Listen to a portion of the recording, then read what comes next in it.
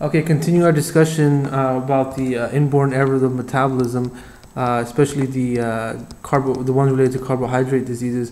We're talking about the glycogen storage disorders, and we're at our last and final one, glycogen storage disease number 5, also known as McArdle's, named after the gentleman who discovered it. So this one is very specific for the muscle, and it actually helps that it starts with an M, helping you remember that it is the muscle.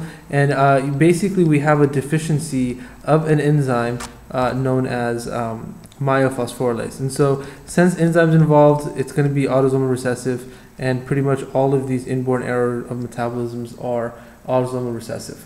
So if you have deficiency of the Myophosphorylase enzyme, this enzyme is responsible for converting glycogen into glucose in the muscle. And so that's why it's, first of all, it's called myo, and primarily the symptoms are going to be related to the muscle. Now, just to get an understanding of what's, when it comes into play, the muscle, as far as how it uses energy, it first prefers to use glucose energy. It'll then move on to fatty acids, and then it'll move on to glycogen. So in the everyday type of stuff, they're okay. It's only intense exercise where you have the symptoms. And so with that, we can move on to our next part of our discussion, which is the clinical findings. And again, like I kind of alluded to earlier, only with intense exercise, high intensity exercises in short bursts, in short bursts, they tend to become symptomatic, or even if it's low intensity, but if it's sustained, that also tends to give them some difficulty. But if it's low intensity and short, they're usually okay, because they can still use the regular glucose from the blood and the fatty acid. So what type of symptoms occur when it gets triggered? The primary symptom is going to be exercise intolerance. They just get tired out. Often it's accompanied with muscle cramping, fatigue, and pain in somewhere in the muscles, depending on the muscle that's being used. So this is the classic symptom there. And actually what tends to happen immediately afterwards is they get post-exercise red urine. Post-exercise red urine. And the reason why it's red urine is because of rhabdomyolysis. So rhabdomyolysis means that the muscle cells are all actually being dying off and going into the blood, and rhabdomyolysis leads to myoglobin being released into the blood and then being released in the urine as myoglobinuria, and this can eventually lead to renal failure.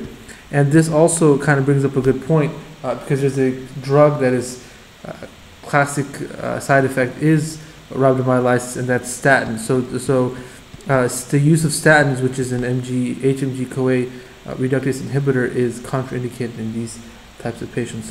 The third phenomenon that is found with these patients is called the second wind phenomenon. And what happens is, if they take a rest for 10 minutes, they tend to be okay. So 10-minute rest really does help them. And so the idea is, after 10 minutes, they can kind of replenish their glucose and fatty acid stores, and then use that instead of using the glycogen. So that's primarily the symptoms there. There is slight liver. Sometimes some patients have problems with liver, but predominantly we're looking at exercise intolerance, post-exercise red urine, and this second wind phenomenon.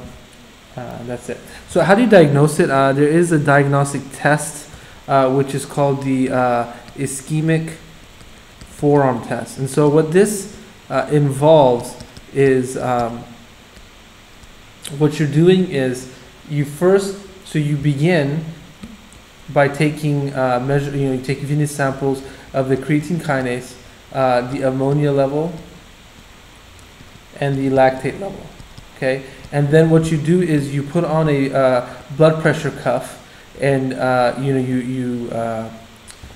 guess you inflate it, right? So you take the blood pressure cuff, you inflate it, which restricts the blood flow, and then you ask them to do repetitive grasping. So you give them something to hold in their hand. You tell them to do it at 1 to 2 per second for 2 to 3 minutes.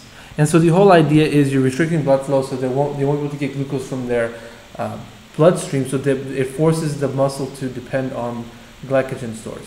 And then what you do is after you're done, you will release the blood pressure cuff, and you'll take venous samples. So you take venous samples of the blood again, and again you're going to look at creatine kinase, ammonia, and lactate, and you're going to do it at 5 minutes, 10 minutes, and 20-minute increments.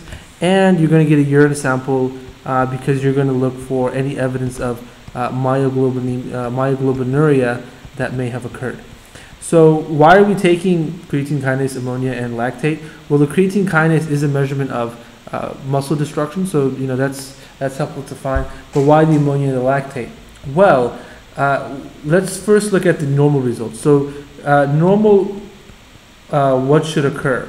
Well, what you're expecting is you should increase in lactate, because as you're overworking the muscle, you don't have enough. The Krebs cycle gets overwhelmed, and then you start to depend on lactate for ATP. So normally you'd expect an increase in lactate and an increase in ammonia.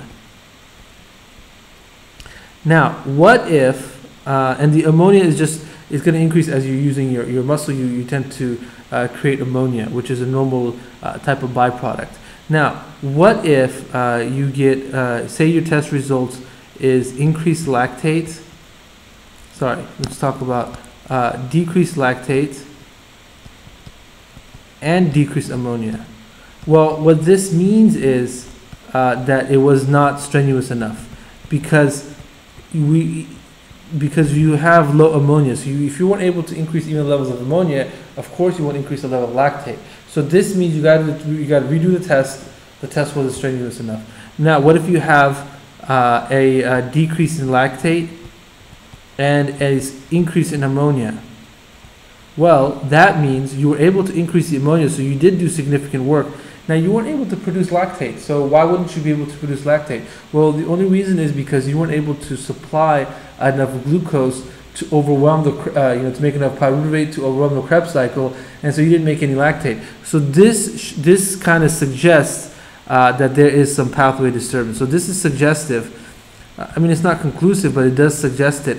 And then you're going to want to, once you see this, you're going to want to do a muscle biopsy, which is a definitive test, and you want to look at this muscle enzyme activity. And so this is how the ischemic forearm test works. But again, it's not definitive, but it lets you know whether it's worth it to do a muscle biopsy, which you don't otherwise want to do unless that test is positive. So what is a treatment? There is dietary treatment. So one form of treatment is diet. There's two things. One, this is controversial, but they're saying increasing protein in the diet may help exercise tolerance, but this is controversial. And they also say having sucrose right before exercise can help you. So it's probably related to increasing the blood sugar levels, and depending on that for fuel rather than breaking down glycogen. But primarily it's going to be activity modification.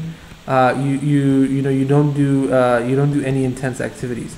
However, you do want to do low intensity, moderate, regular exercise to try and increase your exercise tolerance and just stay healthy overall. So I hope that was good. See you guys later.